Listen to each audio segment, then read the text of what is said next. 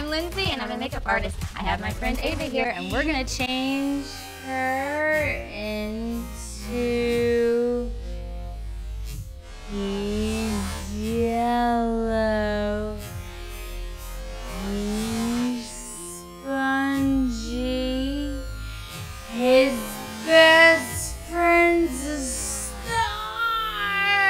That's right, I'm changing Ava into SpongeBob SquarePants. Are you ready? Yes. Let's do it.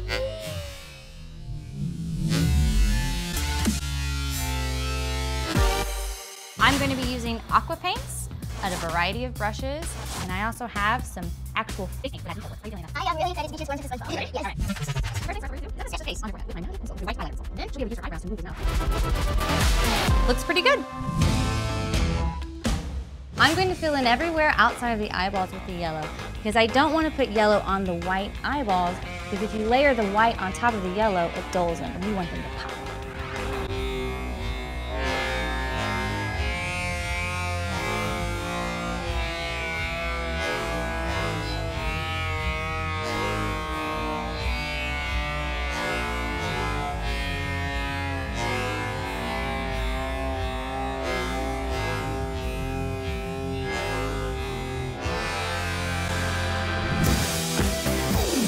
He has these really cute apple cheeks, so I'm going to be using a detail brush and using kind of like a reddish, pinkish color to outline those. Remember, when you're drawing the cheeks, to keep the top part of it in line with the nose, and then you'll nail it every time.